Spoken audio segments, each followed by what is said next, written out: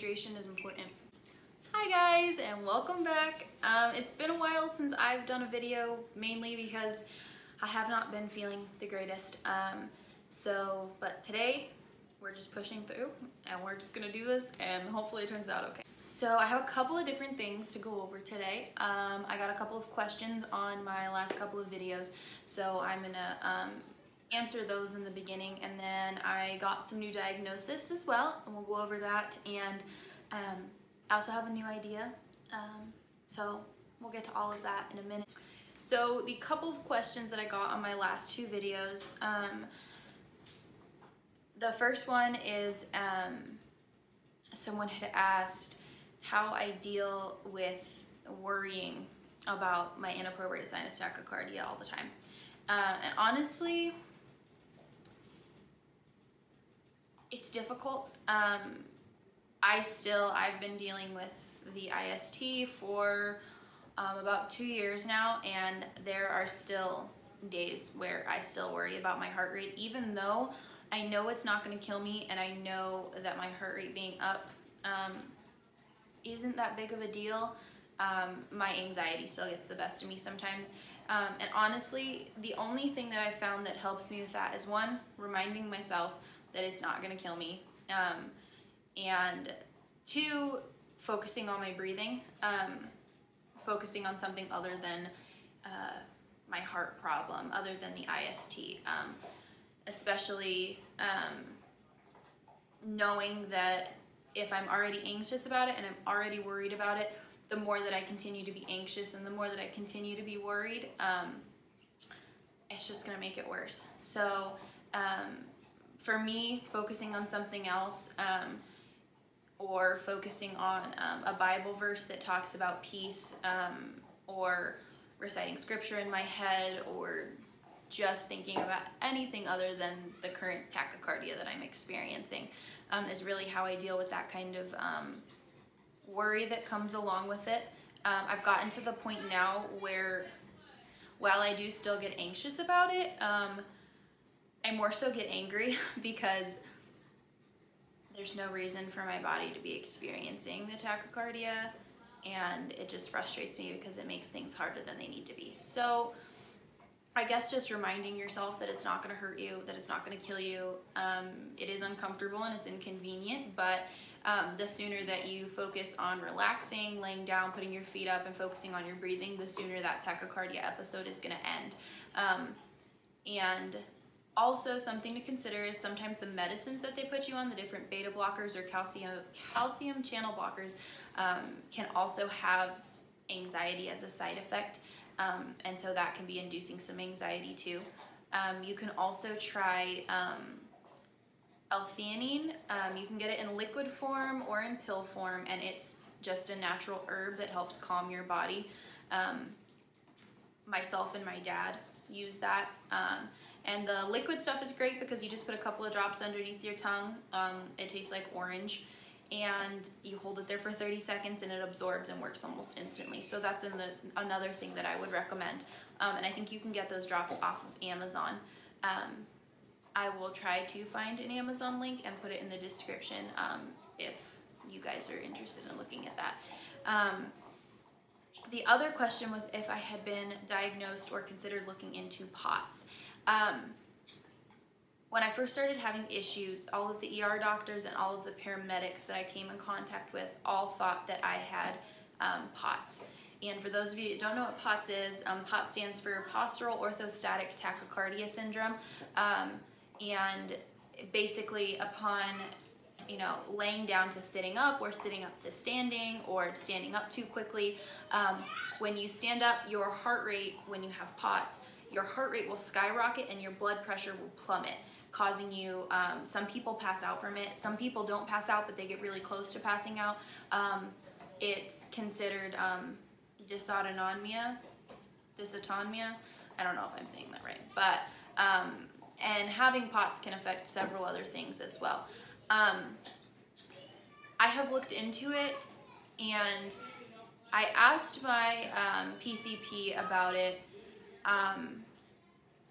She said that because I wasn't passing out, that she didn't think that I had it. But after doing more research, there's 2 different types of POTS, and not all POTS patients pass out. That happens very rarely, usually only if you have another disorder along with POTS.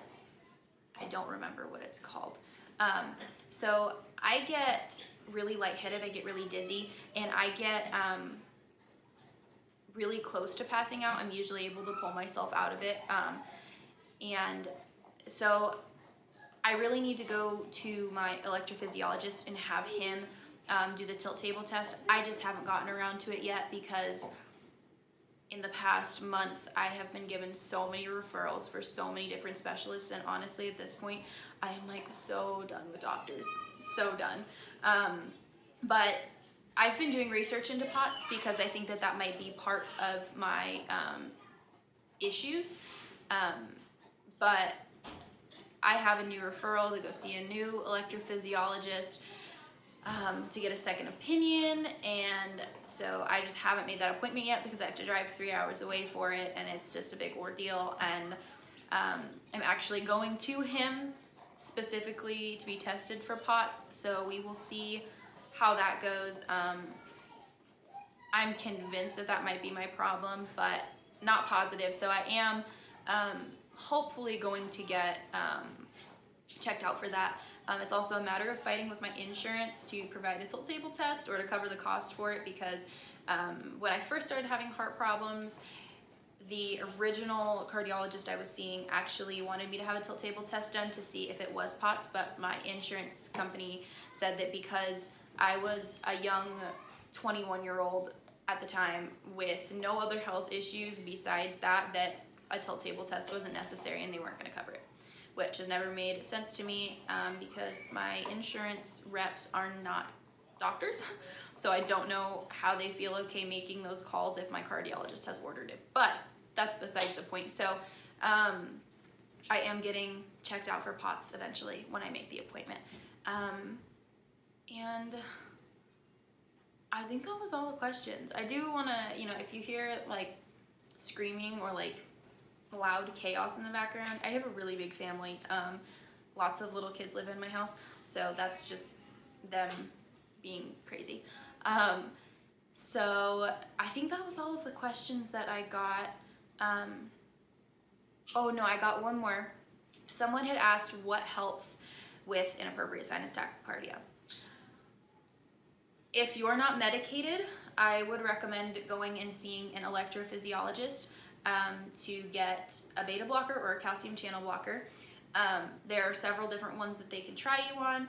I am currently unmedicated only because I had a sinus node ablation back in October, and since having that surgery, I now have tachycardia, but I also have bradycardia. So with tachycardia, my heart rate shoots too high, and my heart and my body get stressed out, and so then my heart rate will plummet into the 30s to try and reset itself, but it's really bad at resetting itself, and that's another reason why I have so many episodes where I come really close to passing out. And so we are not doing any beta blockers or calcium channel blockers right now because we're afraid that it will drop my heart rate too low, and that could be dangerous. And all of those medicines drop my already super low blood pressure even lower to where it's dangerous. So right now I am living life unmedicated. So I've had to find things besides medication that help with the tachycardia. So I would say, for one, know your body's limits. Know what your body can handle, know what your heart can handle, and don't push yourself past those limits unless otherwise recommended by your doctor. I went hiking a couple of weeks ago, and that was a horrible idea. We weren't even really hiking. We walked up a trail that was not even, it wasn't steep or anything, but about 5 minutes into the walk, my heart rate was already 160 and then plummeted into the 30s, and I felt like I was gonna pass out, and it was horrible, and it was hot outside. That's another thing. Heat and inappropriate sinus tachycardia do not mix.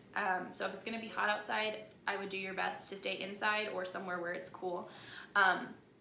Hydration and electrolytes and salt are going to be your best friend. So I think that the rule for hydration is that you're supposed to take half of your body weight, and whatever half of your body weight is what you should be drinking in ounces a day. But when you struggle with things like tachycardia, you're actually supposed to be drinking, I want to say you're supposed to be drinking twice as much as the average person. So for me, I try to drink 100 ounces of water a day. Usually more than that. I bought a big water bottle. It's 32 ounces, and I think that I drink 3 or 4 of those a day. Hydration is super important because the hydration and the electrolytes and the salt are what help the electrical pulses in your body do what they're supposed to. So if you're dehydrated, you'll experience significantly more tachycardia than you would if you were properly hydrated. Salt is important. Salt helps your body absorb water.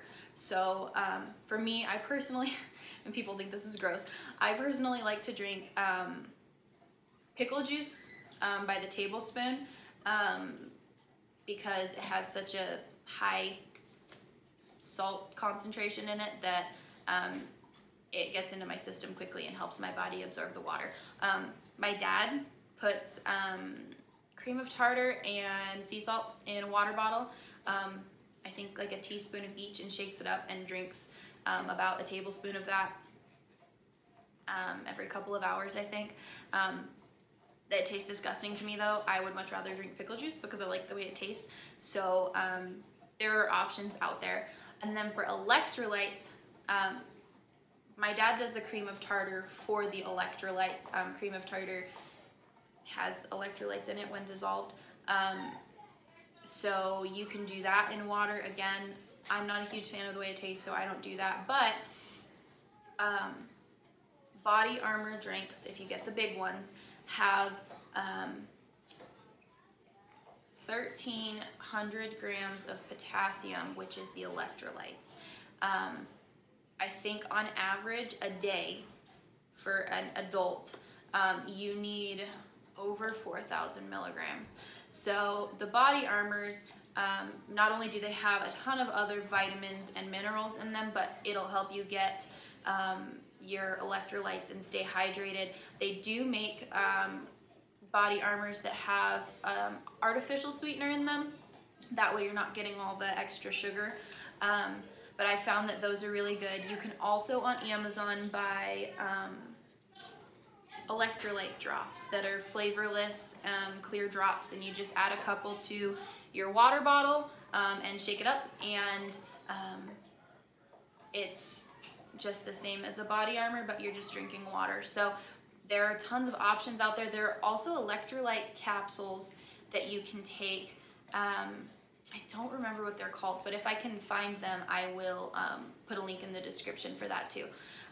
So hydration, electrolytes, and salt are extremely, extremely important to lessen your tachycardia episodes and help, along with not doing things that are super stressful or pushing your body past its limits. That is what I would recommend. Also making sure that you get enough sleep at night. When your body is sleep deprived, you're more likely to have more tachycardia episodes, and you're more likely, it's more likely for your heart to act up because your body is exhausted and running on not enough sleep, and so your heart kind of gets irritated. So that is what I would recommend to help with the IST, along with talking to your doctor and seeing about beta blockers or calcium channel blockers. Like I said, there's a ton of them out there. I had the most success with Pindolol. It didn't drop my blood pressure, and it did really good at maintaining my heart rate at a normal level. I did have a little bit of weight gain with that. I think I ended up gaining about 10 pounds, I think, when I took that. But when I stopped taking it, all of that weight came off, and I'm back to the weight that I was before, before I started taking beta blockers. So most definitely look into that.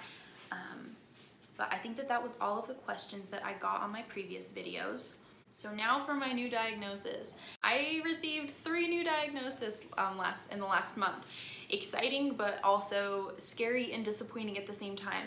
I was diagnosed with hypermobile Ehlers-Danlos syndrome, systemic lupus, and rheumatoid arthritis. I received my EDS diagnosis a month and a half ago, and then 2.5 or 3 weeks later, I received my systemic lupus and rheumatoid arthritis diagnosis. And I'm still trying to process all of that. We've suspected that I was struggling with something for a long time, like I said in my last video or 2 videos ago. But no one could ever figure it out. But my PCP finally figured it out with very expensive specialized blood work. But it all came back, and it got strong positive for rheumatoid arthritis and for systemic lupus. So it's crazy to finally have a diagnosis. It is scary at the same time because now I know what to expect my future will look like, and I also know how it's affecting my body. So for those of you that don't know, Ehlers-Danlos is a connective tissue disorder, and I will get more into that in another video because EDS in and of itself there's so much information and it affects so much. So that will be a whole nother video. Systemic lupus, same thing with that. I will probably go over all of my new diagnosis in a second video later on. And the rheumatoid arthritis is the reason for my joint pain that I have been feeling for forever. Well, it's probably a mix of the rheumatoid arthritis and the EDS. Who knows what, but it all makes sense now. And it's great to have a diagnosis, but it's been extremely hard to process it as well, and not really knowing what to do with all that information. So still working on that. For my new idea, I created an Instagram originally with this idea, but I decided that I kind of want to implement it into my channel as well. I want to start a new series called Life After Diagnosis. What it's like, you know, receiving a diagnosis and then going from there, figuring out what your life is going to look like, what changes you have to make, how to cope with it, how to deal with it, how to still have hope in the midst of it all. Lula May, can you not eat right now? So I think that that is the new series. Now that I have multiple diagnoses and it's not just inappropriate sinus tachycardia anymore, I would like to make a new series called Life After Diagnosis, and just kind of document, and that way maybe someone will stumble across the videos and be able to see from when I got diagnosed to where I'm at current, the struggles, the ups and the downs, the specialist tests, lab results, braces, I mean, all of that kind of stuff, and maybe feel a little bit less alone. And that is one of the biggest hurdles that I've had and it's not lonely like you don't have anyone there. It's lonely in a completely different instance because odds are you're dealing with something that no one in your close circle of friends has ever dealt with before, and so you feel lonely in the diagnosis, in the way that your body feels and the things that you struggle with, your mindset every day, the depressive episodes that come and go, the anxiety, all of that kind of stuff. You feel so lonely in that. And so to be able to have a series or a group of videos that someone could watch and connect with, and, you know, relate to, I think that that would be awesome to be able to help other people to not feel lonely.